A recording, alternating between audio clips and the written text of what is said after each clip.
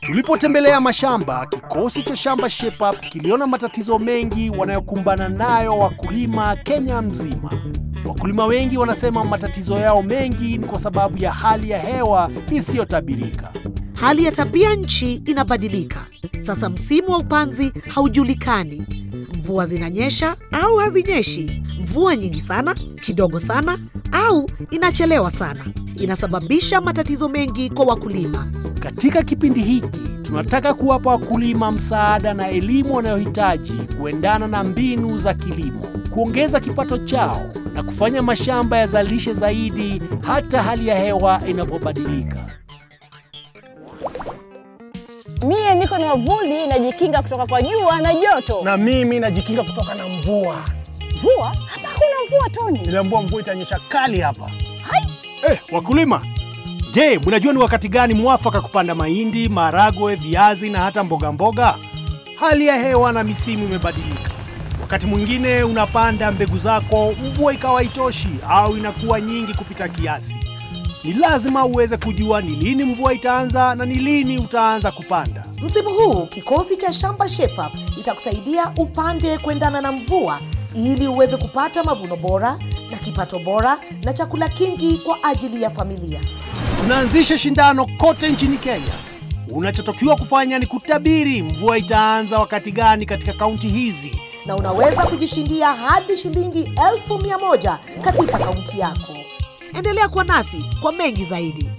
Tulivyokuwa tukiendelea kufanya kazi katika Shamba Shape Up, tuligundua kwamba wanasayansi wamepata suluhisho zuri la kukabili matatizo yako. Hali ya tabia nchi ilivyobadilika hupelekea hali ya hewa isitabirike.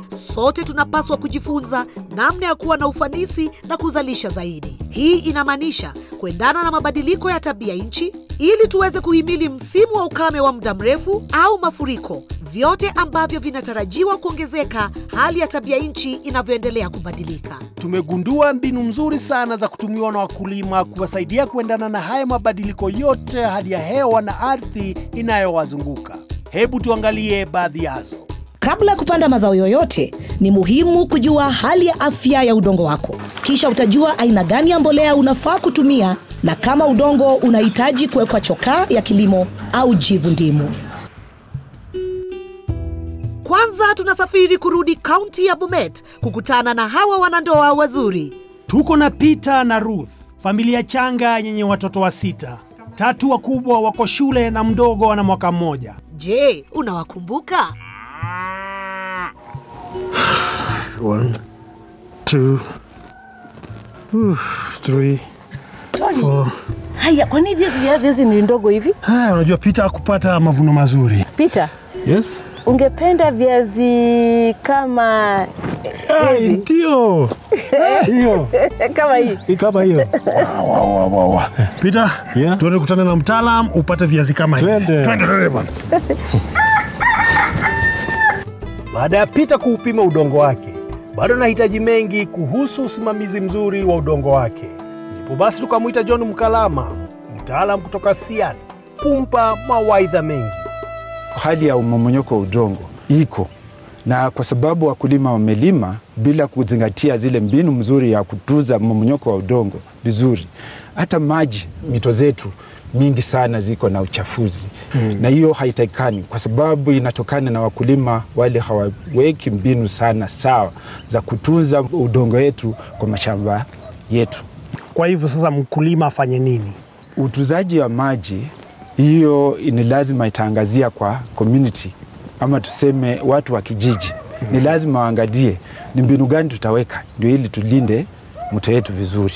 Na kila mkulima akizingatia hii mbinu ya kuzuia mmomonyoko wa udongo, miaka zijayo tutaona maji mzuri sana kwa mito zetu na kuna uharibifu itakuweko kwa mito zetu. Kuzuia udongo usisombwe na maji au upepo, unahitaji kufanya matuta au mitaro kuzuia udongo mahali ulipo. Wakati udongo unasombwa, unachafua mito, maziwa na bwawa. Hivyo, watu hawawezi kutumia maji hayo tena. Kwa hivyo unasema kwamba mkulima mmoja anaweza kuathiri jamii mzima. Ni kweli, kwa sababu ile kazi anafanya kwa shamba lake litadhuru ule mkulima wako karibu. na itadhuru ile hata huko ako mbali. Tuzungumzie kuhusu mkulima wetu hapa Peter. Umetazama shamba lake na umejionea wewe mwenyewe. Ameweza kusimamia shamba lake vizuri au la? Naweza nikasema Peter amesimamia shamba lake kadri. Sehemu ya juu Peter amezingatia vizuri.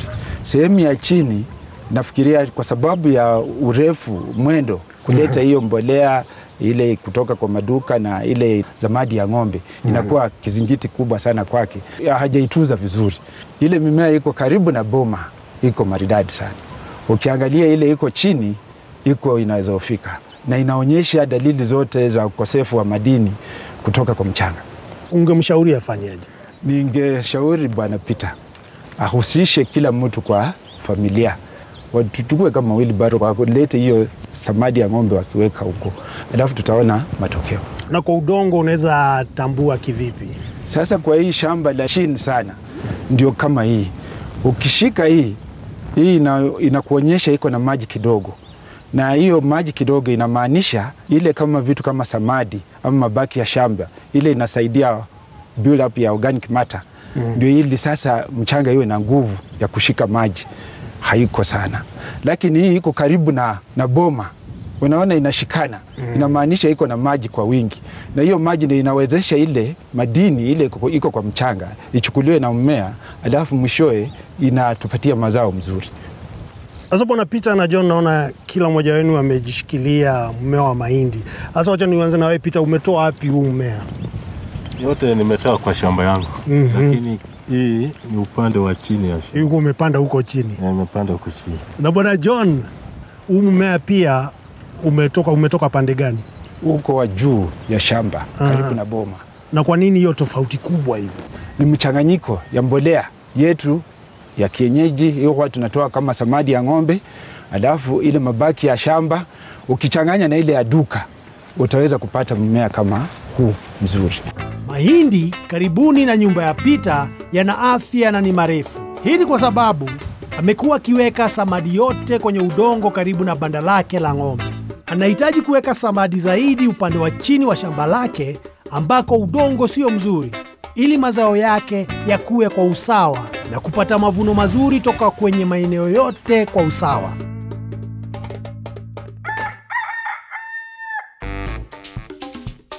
Pia wanakuza viazi kwa nusu eka ya shamba yao, na yangekuwa yanafanya hata vizuri zaidi. Mtaalamu kutoka Lackland amekuja kukagua viazi na kumshauri Peter jinsi ya kupata mazao mazuri. Mkulima Peter amekuwa akipata viazi vyake vikiwa sampuli kama hii ya aina hii. Peter, inafanya usikie namna gani? Nasikia vibaya sana. Na huzuni. Baya kabisa. Pole sana.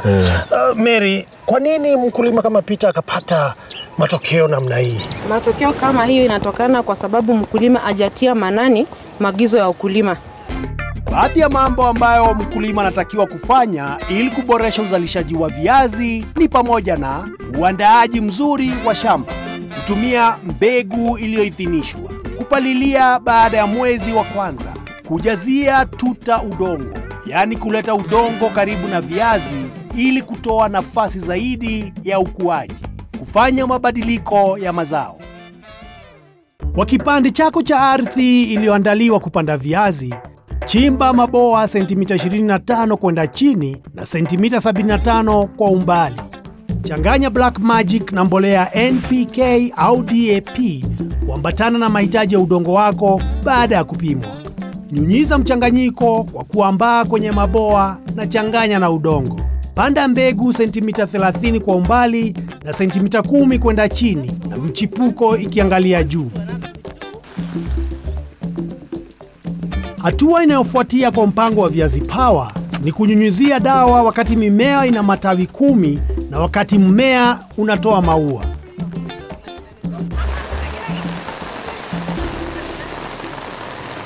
Peter, umejifundisha yapi leo? Nimejifunza jinsi ya kupanda mbegu. Sawa, vizuri sana. Maji ni ya thamani kubwa na yanatarajiwa kuwa hadimu ama kupotea zaidi siku za usoni kama haitasimamiwa vyema. Na sasa safari yetu ni hadi Muthiga kukutana na Regina ambaye alikuwa na shida katika kuhifadhi maji yake. Karibu na maji vile yanamwagika. Pita, nataka utengeneze. Najua kuna kazi mingi sana. Lakini ni vizuri kama tukirekebishia maji, maana maji mengi sana inamwagika. Unaona sasa hapa. Anapoteza maji mengi sana. Alafu tuna kama tunaweza tengeneza vinasa mvua, ndio mvua ikinyesha maji yote inatiririka kwenye tangi hapa. Ni lazima urekebishe mifereji inayovuja maji kila wakati. Utaokoa maji uliyoyavuna na kuyatumia kwa mifugo na kwa matumizi mengine nyumbani. Pia hakikisha michirizi yako yote imefungwa imara na inafanya kazi vizuri. Mifereji yako ya maji imekazwa na inafanya kazi vyema. Kutumia maji ya mvua yaliyotekwa au kuvunwa ni njia nzuri ya kumwagilia mimea yako maji tone kwa tone. Ni wakati wa kwenda kuangalia kama Karis ameweza kurekebisha hali ya kuteka maji. Viteka maji vimeboreshwa na tenki la maji limepakwa rangi maalum ya kuzuia kutu. Aha, Regina. Ndio. Wajioneaje sasa? Ni vyema sana kwa sababu ninaona mifereji ni mifereji ambayo itadumu. Mabadiliko kweli. Kabisa. Sasa unaona mfereji inatoka kutoka huko chini alafu inakuja hivi hadi kwenye tangi. Ndio. Na kama unavyo tangi limepakwa rangi. Ndio, imepakwa rangi. Na naona inang'ara. Sasa hii rangi ni ya kuzuia kutu. Kikutu. Ile inakulaga mabati. Inakula mabati. Haya basi, kipakwa hivi, sasa una shida hiyo. Kumbuka, tunaanzisha shindano kote nchini Kenya. Unachotakiwa kufanya ni kutabiri mvua itaanza wakati gani katika kaunti hizi. Na unaweza kujishindia hadi shilingi 1,100 katika kaunti yako. Sasa hebu tuone baadhi ya wakulima wanapata wapi taarifa zao za hali ya hewa.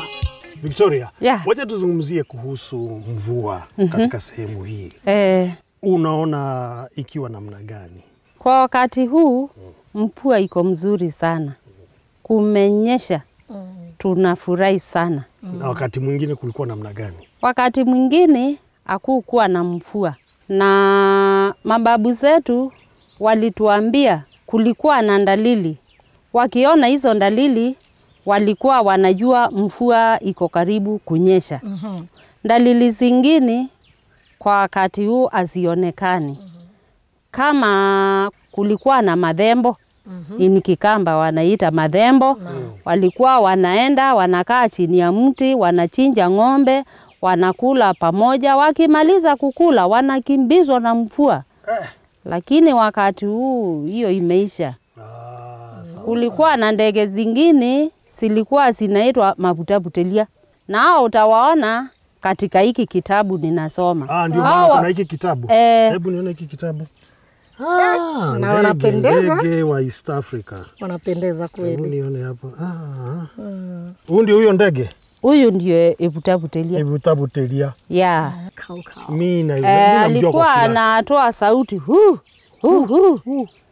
Wakisikia hiyo sauti walikuwa wanajua kutanyesha. Acha nijaribu. No. Sauti ya ndege. Sio ya kukohoa tena. Sio kukohoa. Huyu ndege namjua ni yule wa Kilatini anaitwa Centropa supercilius Caro. Unajua Centropa supercilius? Sasa huyo ni nani? Mie niko na mwavuli najikinga kutoka kwa jua na joto. Na mimi najikinga kutoka na mvua. Mvua? Hakuna mvua Tony. Niliambiwa mvua itanyesha kali hapa. Wakulima, je, mnajua ni wakati gani mwafaka kupanda mahindi, maharagwe, viazi na hata mboga mboga? Hali ya hewa na misimu imebadilika. Wakati mwingine unapanda mbegu zako, mvua ikawa haitoshi au inakuwa nyingi kupita kiasi. Ni lazima uweze kujua ni lini mvua itaanza na ni lini utaanza kupanda. Msimu huu kikosi cha Shamba Shepa itakusaidia upande kuendana na mvua ili uweze kupata mavuno bora na kipato bora na chakula kingi kwa ajili ya familia. Tunaanzisha shindano kote nchini Kenya. Unachotakiwa kufanya ni kutabiri mvua itaanza wakati gani katika kaunti hizi. Na unaweza kujishindia hadi shilingi 1,100 katika kaunti yako. Mwanzo wa mvua itanakiliwa kwa wakati kutumia teknolojia ya kisasa na kuhakikishwa na kituo cha CGIAR wakifanya kazi na KALRO. Hivi ndivyo utakavyofanya. Katika simu yako mkononi bonyeza *384 *888 222 alama ya reli na ufuate maelekezo. Au nenda kwa tovuti www.rain.win. Jaza nafasi za wazi ikiwepo jina, mahali na namba ya simu. Tupe utabiri wako bora, yani lini unafikiri mvua itaanza. Bas, kwisha. Unaweza kubashiri tarehe zaidi kwa kutuambia kuhusu shamba lako na ni jinsi gani hali ya hewa imekuathiri vipi hivi karibuni. Ni mbegu gani ya kupanda, wakati gani wa kupanda, namna ya kuhudumia mazao yako na jinsi ya kupata taarifa sahihi za hali ya hewa siku za usoni. Kila kaunti itazawadiwa shilingi 1,100. Unaweza kushinda yote hii au kugawana na washindi wengine kutoka kaunti yako. Jisajili sasa na ujihakikishie nafasi ya kushinda hii zawadi nono. Sheria na masharti kutumika.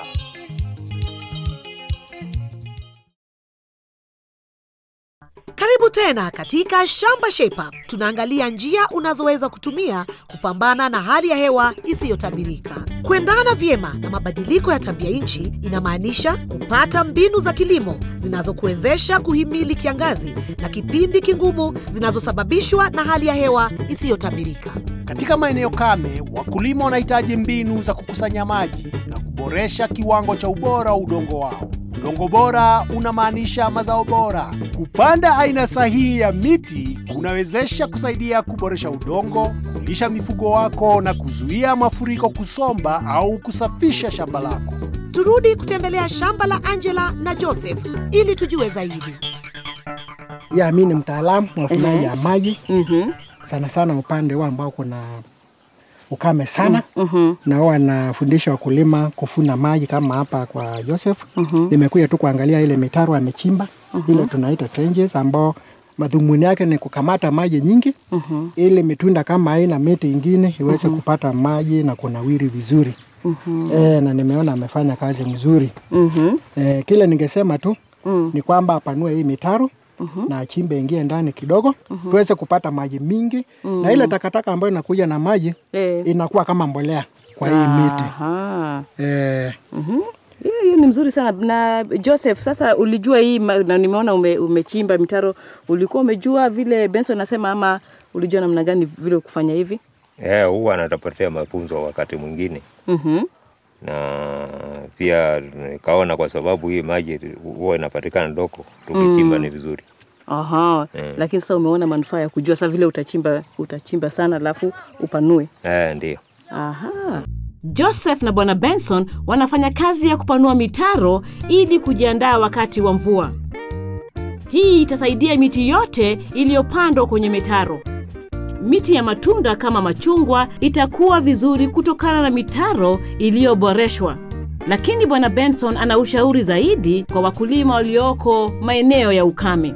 Bwana Benson, unafanya nini? Nilikuwa nikiangalia hii miti. Tuangalie ile ambayo tunaweza kupanda huku. Hii ni ile miti ambayo tunasema iko na matumishi mengi. Kwa sababu ukiangalia kama hii, hii inaitwa melia. Hii inaweza kupatia kivuli, inatengeneza anga mchanga, na pia ni kuni. Pia inatupatia mbao nzuri sana. Alafu pia tuna hii ambao tunaita kasia ama sena kwa jina lingine.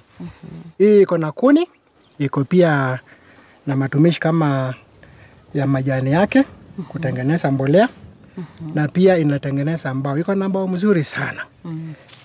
Tunayo pia hii miti ambao tunaita nguruvelia, ambao kwanza ni chakula cha mifugo na pia inaongeza mbolea katika mchanga.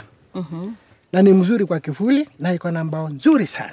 Kwanza ukitengenezewa viti ama furniture yoyote, unapata chombo kizuri sana. Kuna pia hii ambayo inaitwa moringa. Moringa kwanza ni chakula. Tunakula kama greens, tunakula pia kama dawa. Unaweza kunakula hili? Yes, unakula tu majani yake. Na pia sasa zile matunda ambayo inatoa ni chakula kizuri cha mifugo. Hii inaongeza rutuba katika mchanga. Na ikikomaa inakupatia kuni, mbao na makaa mzuri. Pia kuna hii ni aina nyingine ya melia. Hii ambayo inakuwa na mbao nzuri, iko na makaa, iko na shade na pia chakula cha ng'ombe. Kwa nini ninapanda hii miti? Hii miti ina matumishi mengi kama vile nimesema. Inaweza kuwa chakula cha mifugo, naweza kuwa inatoa kivuli, naweza kutoa kuni, inatoa mbao, na hitaji maji nyingi. Hii ni ile ambayo tunapendekeza ya hii inji kame yetu ambayo tuko na mvua kidogo na pia maji ni shida. Kwa hivyo itakupatia manufaa mengi sana. Kwa ajili ya kupanda miti hii, unahitaji shimo la upana wa futi 2 na urefu wa futi 2 kwenda chini. Changanya udongo wa juu na mbolea.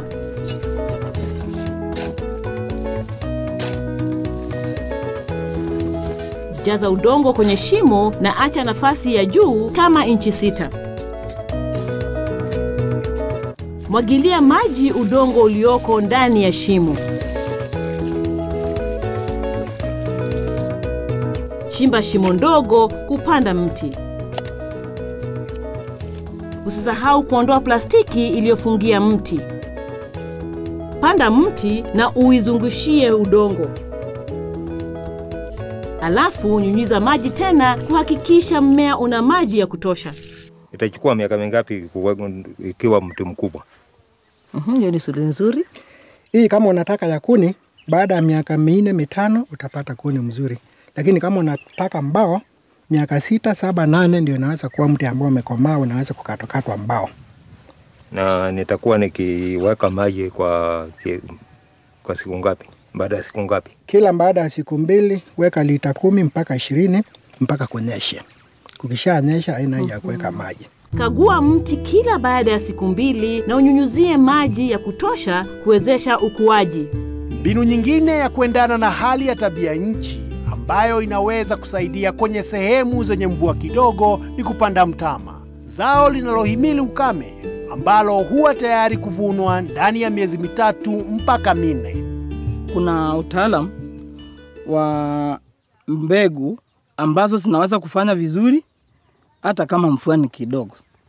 Kama mpunga, tukipata mbegu ya mpunga tunaweza kukuonyesha njia za kupanda, na ile mvua kidogo tu itanyesha itaweza kuzaa vizuri na mapato yake itosheleze familia.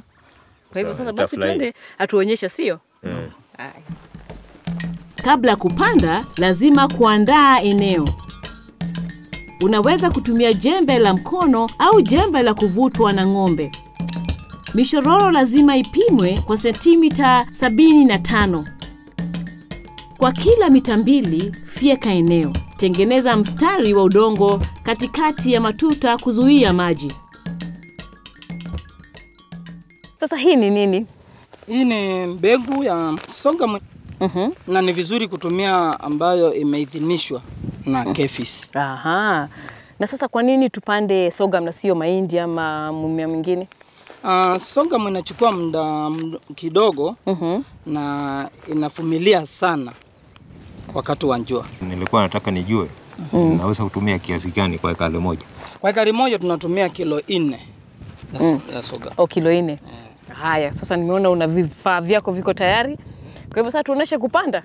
Tengeneza matuta kando kando ya miraba. Ongeza mbolea kwenye miraba.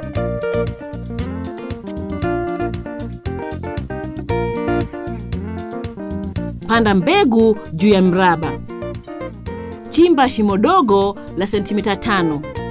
Kumbuka kila mara kutumia mbegu iliyoidhinishwa. Mashimo yawe sentimita 20 kutoka moja hadi jingine. Chimba mstari kando ya kila tuta. Hakikisha mbegu zimefunikwa na nyunyiza mbolea ya DAP. Hii inafanywa pembeni ili siguzane na kuchoma mbegu za mtama ambazo zinaweza kuharibika. Rudisha udongo. Utahitaji kama kilo 4 za mbegu kwa kila hekari. Kupanda mtama kufanyike mara tu kabla ya mvua kuanza kunyesha. Kuota huchukua siku 5, alafu mtama huweza kukomaa baada ya siku 90 mpaka siku 100. Mtama hustahimili hali ya ukavu, hutoa uhakika wa chakula kwa familia na mifugo yako. Hizi ni baadhi tu ya mbinu na njia sisi Shamba Shape Up tumegundua ambazo zinaweza kukusaidia kuendana na hali ya hewa na tabia nchi kwenye maeneo yako. Kama tulivyoona, kwa kuwa mkulima mwenye ufanisi na mzalishaji zaidi, itakufaidi kuwa na uwezo wa kustahimili hali ya hewa isiyotabirika na kujiandaa vyema. Utakuwa umejifunza namna ya kuendana na hali ya tabia nchi na kuwa mkulima bora, tajiri na mwenye afya njema. Mie niko na mwavuli najikinga kutoka kwa jua na joto. Na mimi najikinga kutoka na mvua. Mvua? Hapa hakuna mvua, Tony. Niliambiwa mvua itanyesha kali hapa. Hai. Wakulima, je, mnajua ni wakati gani mwafaka kupanda mahindi, maharagwe, viazi na hata mboga mboga? Hali ya hewa na misimu imebadilika. Wakati mwingine unapanda mbegu zako, mvua ikawa haitoshi au inakuwa nyingi kupita kiasi. Ni lazima uweze kujua ni lini mvua itaanza na ni lini utaanza kupanda. Msimu huu kikosi cha Shamba Shape itakusaidia upande kuendana na mvua ili uweze kupata mavuno bora na kipato bora na chakula kingi kwa ajili ya familia. Tunaanzisha shindano kote nchini Kenya. Unachotakiwa kufanya ni kutabiri mvua itaanza wakati gani katika kaunti hizi. Na unaweza kujishindia hadi shilingi 1,100 katika kaunti yako. Mwanzo wa mvua itanakiliwa kwa wakati kutumia teknolojia ya kisasa na kuhakikishwa na kituo cha CGIAR wakifanya kazi na KALRO. Hivi ndivyo utakavyofanya. Katika simu yako mkononi bonyeza *384 *888 222 alama ya reli na ufuate maelekezo, au nenda kwa tovuti www.rain.win.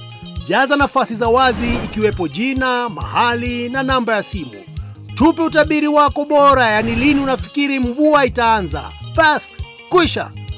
Unaweza kubashiri tarehe zaidi kwa kutuambia kuhusu shamba lako na ni jinsi gani hali ya hewa imekuathiri vipi hivi karibuni. Ni mbegu gani ya kupanda, wakati gani wa kupanda, namna ya kuhudumia mazao yako na jinsi ya kupata taarifa sahihi za hali ya hewa siku za usoni. Kila kaunti itazawadiwa shilingi 1,100. Unaweza kushinda yote hii au kugawana na washindi wengine kutoka kaunti yako. Jisajili sasa na ujihakikishie nafasi ya kushinda hii zawadi nono. Sheria na masharti kutumika.